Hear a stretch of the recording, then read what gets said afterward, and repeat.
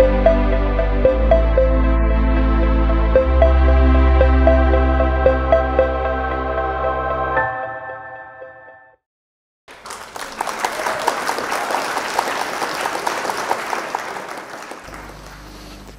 guys, hope everybody is doing well. It's a real honor, it's a pleasure being here. I love the TED community, the TEDx community. And I've got a chance to interact with some beautiful people here, amazing people. I'm looking forward to listening to them. Today's session, what I'm going to be sharing is very simple. I'm going to be sharing something that has the potential and the power to change absolutely everything in your life. Everything in your life. It will sound simple, it will sound easy, but from experience I know not everybody will follow it. So if you follow it, everything can change, and if you don't follow it, nothing will change. So it's up to you. If you like what I share, if there's anything exciting, commit to taking action. Many times I meet people and they tell me, Yogesh, you know, we saw your programs, we saw you doing something with His Holiness Dalai Lama, companies, thousands of people attend, IITs, military, Navy, Air Force, all those things, you know. We've read your books, your programs, but how did it all start, you know? What's the beginning? What's the origin story? So I thought I'll share this with you. If you follow this, this applies to every area of life, and this is what you could make a note of this.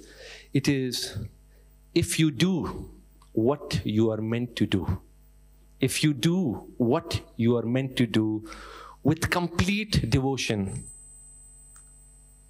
everything changes. If you do what you're meant to do with complete devotion, where you let go of your fears, everything changes. And so growing up, when I was 5 years old, I used to sell, you know, for whatever reason, I used to sell toys. But at the age of 14, something happened, something very powerful that changed everything for me. And I feel it's the small things that happen that can change everything. From the millions and trillions of possibilities out there, you're sitting here. Something similar happened. I was 14 years old. I had come to India for a vacation. I was born in Mumbai, but I grew up in Tehran. I'd come for a vacation, and my nani, my grandmother, she told me, Yogesh, I've enrolled you in a meditation class, in a meditation course. It was, I think, 2 days, and I've already paid up. And in my head, meditation is for something people do when they retire, when they become, I'm a teenager, but it's good she had paid up. Because when you pay up, you do things. And because she had already paid up, I went and attended. So it's always important to pay. Nothing comes for free. And the more you pay, the more you get. So I went for this meditation class, for this meditation session, and I sat right in the front, and I had the maximum number of questions. The maximum number of questions, and the reason I had these questions was two. The first reason was I was skeptical. I didn't believe, does this work, does this not work? So I asked questions. And the second was I was also curious. I wanted to learn. Somehow, I went through the program, I went through the course, and I started regularly practicing meditation. And that changed so many things in my life. It's a small thing, but huge impact. It made me calmer, it let go of anxiety, stress, so many things. It gave me an inner sense of calm, and that led me on a journey of learning. I said, okay, if this one thing, meditation, can help me, what else is out there? So I started reading, I started learning. In those days, it was not as easy as today.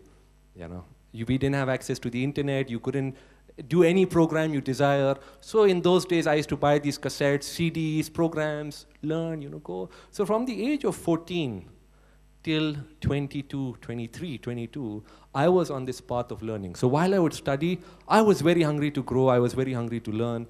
And then I started working, I used to do all sorts of things. I stood at car exhibitions, the guy who shows you the car.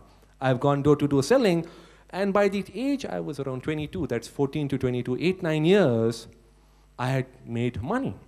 So, you know, once you understand certain principles, once you learn from people who have done it, I'd implemented it and made it. And I always believe good things grow when you share. If you hold everything to yourself, that's not how life works. If you share, the more you give, the more you grow. And the more good you share, the better it is. the more joy you get and the more joy people around you get. So I started sharing. And one day, I was meditating. And just while I was meditating, I was 22 years old, I got a word, which is Happionaire. And I said, okay, this is a nice word. It connects with me. And immediately, I went and registered a domain. $10 a domain. I said, I'll go register a domain. And I started a blog where I would just share my ideas. Just write. And that's why it's very important. When you get an idea, many times people put it off to later. Act now. Small things have a huge impact. If you're getting a beautiful idea now, go and act now. It can change everything. And I registered this domain and I started a blog. And I would just write, I would share, my ideas on business, life, mindset, psychology, spirituality, whatever I was interested in. And one fine day, college gets over, one fine day a friend of mine, he comes to me and he says, Yogesh, he was an illustrator. And he says, Yogesh, can you help me find a job? I said, okay, I can help you find a job. Which company do you want to get a job in? He says, I don't know. I said, I have never heard of a company called I don't know. I've never heard of such a company. You have to be specific. Give me a name of a company. And he told me a company name called CNBC TV 18. He had apparently seen billboards being advertised in Mumbai. I said, okay. This was in Mumbai that time. And I said, okay, I'm going to help you. I'm going to help you. So I go on the internet. In those days, there was no LinkedIn. There was a platform called Rise, where you could connect with people who are doing business. It was like a directory. So I search. I put in, editor at CNBC TV 18. I get a couple of names, different divisions. So I write to them. I said, hi, I'm Yogesh Chabria. I'm writing for a friend of mine. He's a great illustrator. Just check him out.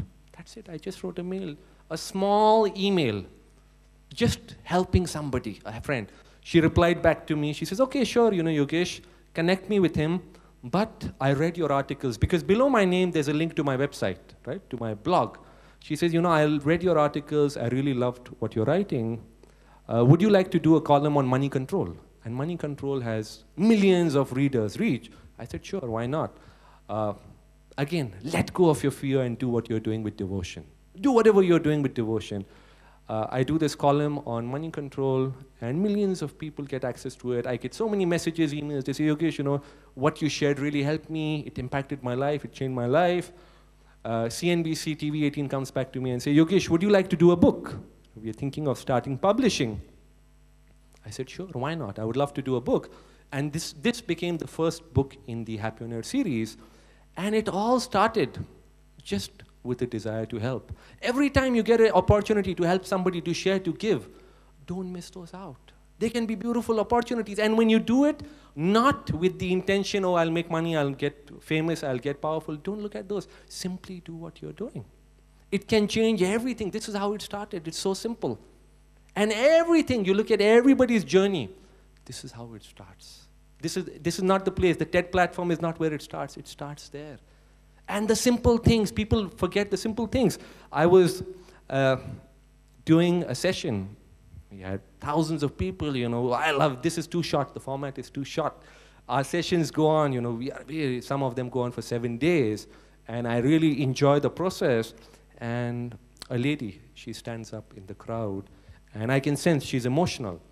Her eyes are moist. And she says, Yogesh, I want to share something. I've never shared this. And somehow, something inside me triggered. There's some trigger, I don't know what. I thought I'll share it. It's in my heart. I said, go ahead, share it, It's okay. And she shares that I have everything in the world. I'm worth hundreds of millions of dollars. I have everything. I have a beautiful house, beautiful car, beautiful kids, beautiful husband. I have every single thing. I go to the best hotels. I have everything.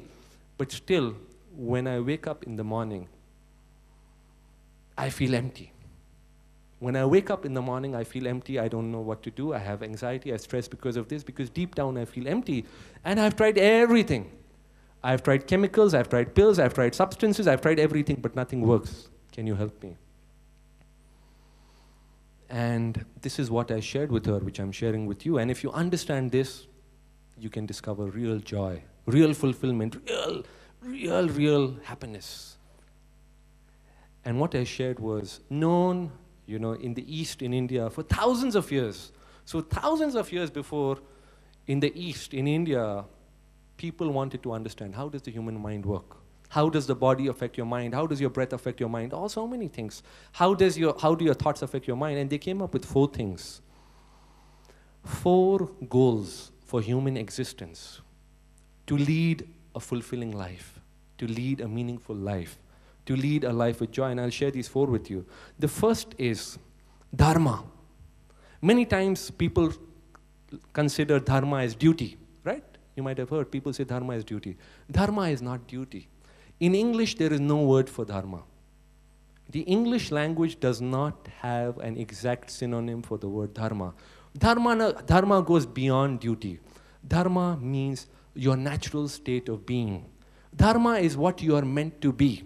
I'll make it simpler for you because I want it to be simple so that you can take action. Life changes only when you take action. And what does dharma mean? Take a lion, okay? What is the lion's dharma? The lion's dharma is to hunt for food, to hunt for deer. Now, if you do anything that goes against the lion's dharma, the lion wouldn't be satisfied. Let us say you tell a lion to become a vegetarian or vegan. What will happen to the lion? The lion will die. He's not meant to be a vegetarian or a vegan. It will spoil the balance of nature because suddenly the number of deer goes up, the deer eat up the forest. So everything has to be in dharma. If you tell the lion, I'll put you in a zoo in New York, in London, Paris, Mumbai, Shanghai, I'll give you the best of food. Again, the lion won't be happy. I'll put you in a cage.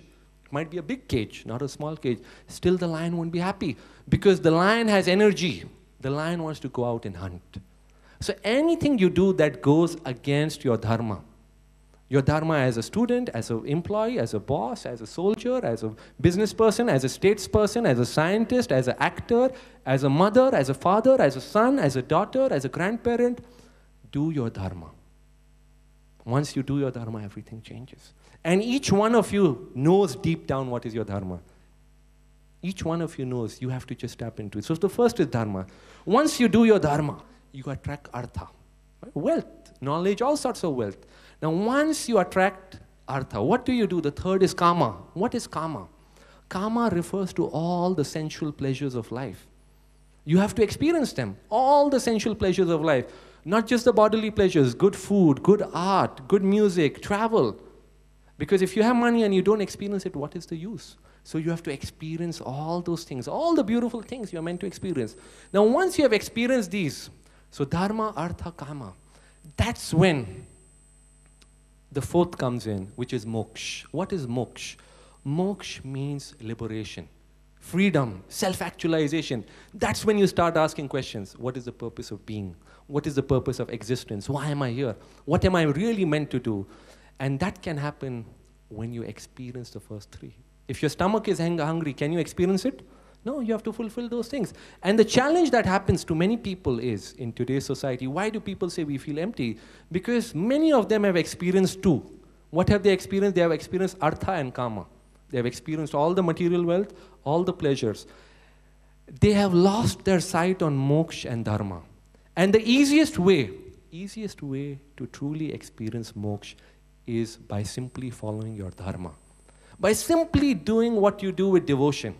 When you do it with devotion, it shows. It really shows. You look at people, the best people at what they do, they get joy out of what they do. And if everything for you becomes a meditative process, what you're doing, you will see wonders. The best people, the best at their field. I've met so many, the best doctors, the best architects, the best statesmen, stateswomen, actors, scientists, athletes, teachers. They don't work because they'll get money or fame or power. The best chefs, they do it because they love the process. They simply enjoy the process. Right now, I love what I'm doing. I can sense a beautiful sense of flow. It just comes. There's this beautiful sense of flow. And that sense of flow transcends everything. And if you can tap into that sense of flow, which everybody has, every single person who has come here has it. Like the lion senses true pleasure when he's doing his dharma, when he's chasing the deer, hunting. And that's what Krishna says. What does Krishna say? Simply do He tells Arjun, but he's telling everybody, simply give it your best. Do whatever you're doing with complete devotion. Don't worry about the result. Don't worry what will happen. Don't worry if you'll make money, not make money. Leave all of that. Simply give it your best. And once you do this, you will experience joy. You will experience fulfillment through your work. This is called karma yoga. This is the easiest form. And still it is so difficult for so many people because they don't realize it. Whenever somebody tells me, you know, Yogesh, you can't change the world, they'll tell you that too. Each one of you will be told that. I'm reminded of a story of a small boy who was walking on a beach with his father, and just holding his father's hand, and turtles are hatching out of eggs. Small baby turtles are hatching, and there are eagles roaming in the sky. Why? What do those eagles want to do? They want to come and eat the turtles. They want to eat the turtles, the baby turtles. And this small boy is just getting up, picking the turtles, putting them in the water. He's accelerating their journey because they have to crawl, right? 50% of the turtles die in that process. All of them don't reach. So he's trying to accelerate. He's picking up, putting them in the water, picking up, putting them in the water. And his father says, son, you can't change the world of these turtles. You know, there are so many. Look at this. There are hundreds of thousands of turtles. He says, the boy picks up one turtle, puts him in the water. He says, I changed the life of that turtle. And that's what each one of you can do. By doing your dharma, you can change not just your life, the life around people you. And once you start giving back, once you start sharing, you will realize life is a beautiful journey. And go on this journey with love, with gratitude, with a sense of sharing, and don't consider anything too small. Whenever you get a chance to help, go out and help. Everything will change. And let go of fear, because fear is only in your mind. Once you let go of fear, you experience freedom. Beyond fear is freedom. Thank you very much. I had a lot of pleasure interacting with all of you. Thank you very much. Bless you. Take care. This is just the beginning of the journey. Start and continue this beautiful journey of life.